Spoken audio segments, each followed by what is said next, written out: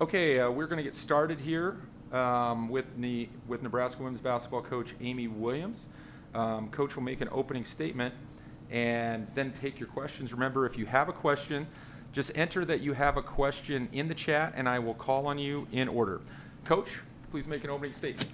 Okay, just an exciting win for our team. I'm really proud of this team. I think, a lot of the off-season, we really talked about really defining what we want our team to look like, and I thought this performance tonight really kind of was the picture of what we would like for our team. Just grit and toughness and playing every possession and getting contributions from everywhere, sharing the basketball, 17 assists on 24 made baskets, just trusting each other. I really liked what I saw out of our group today. First question we have is from Caleb Henry from KLIN. Coach, you've been shorthanded for much of this season, and then Izzy is out for this one. Just talk about the buy-in from your team on both ends of the floor, but especially defensively, to hold this team who had not scored under 78 and was averaging nearly 90 a game. Yeah, I just thought that our team is right now so connected and united that they didn't want to let Izzy down, or Trinity, or any of their teammates that aren't able to get out there on the court, and so they continue to fight. All of them kind of committed to, just find a way to bring just a little bit more to try to kind of make up for Izzy's absence, and it wasn't going to be one person in general that was going to have to take over what she does for our team, but just everybody finding ways to contribute just a little bit more, and I thought we really bought into that, and you saw that particularly on the defensive end of the floor, and just proud of the way we stuck to our game plan. Brent Wagner, Lincoln Journal-Star. Yeah, with Kate, when she gets in position down low there and she's quick to the basket, how does that change your team? Yeah, I think, obviously Kate, when she is, got things going like she does and wanting and demanding the basketball down low, she has a myriad of ways that she can go and get herself buckets and points and got herself to the free throw line today, but just got some offensive rebounds that I thought were huge for our team and really sparked us. But, I just thought she was playing with confidence, and that adds a complete different element to our group. Shane Gilster, Huskers Illustrated. Hey, Coach, talk to me about Bella's performance tonight. She really stepped up for Izzy, 14 boards, 6 points, I believe. Talk to me about her overall play. Yeah, I'll be honest, I just was thrilled with the way that, Bella approached things. And, I think she just showed a lot of toughness tonight. She tweaked an ankle, kind of, landed funky on a contest that kind of gave her some back problems and spasms, like kind of throughout the game. But she fought through all of that to lead our team in rebounding. I thought Kate was able to really go and alter some shots and block some shots and move out and do some things, knowing and trusting that Bella will swoop in there and grab some rebounds, and she showed great toughness with that here today. Derek Peterson, Hale Varsity. Amy, a few games ago when you played Rutgers, at the end of the game, you said you never dreamed of a defensive performance like the one that you got, and then it seems like every game since, your defense has been just as good. With a short rotation, like, it's hard to play defense as hard as your ladies are playing night in and night out. Like, it's got to feel good as a coach, right? When you consistently get that kind of effort on the defensive side of the ball. Yeah, it does. It feels good. I think that our team knows that that's going to be our best chance to try to have success and to get wins, is to really commit to playing on that side of the ball. And it's something that, they feel like that we can commit to and we can control. And it's fun for me, and I do feel incredibly proud to watch them when we put together those type of performances. Your three freshmen were really good, too, on that side today.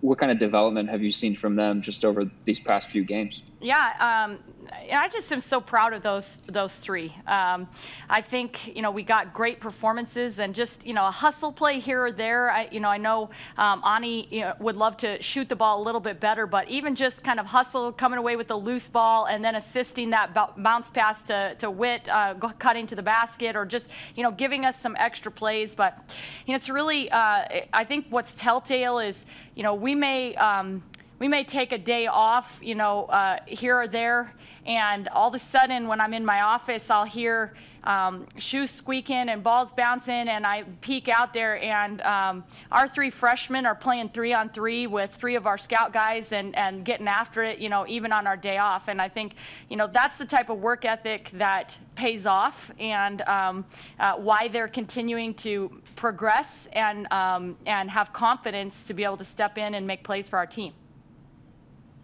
Abby Barmore, Omaha World Herald. Hi, Amy. So your captains today, Kate Kane and Sam Hybe, did really well. Kate had almost a triple-double, and Sam had a double-double. How do you feel about your captains stepping up when one of them, Izzy Bourne, was unable to play? Yeah, I think it shows great maturity from those captains and desire to really kind of to try to step in and perform for Izzy.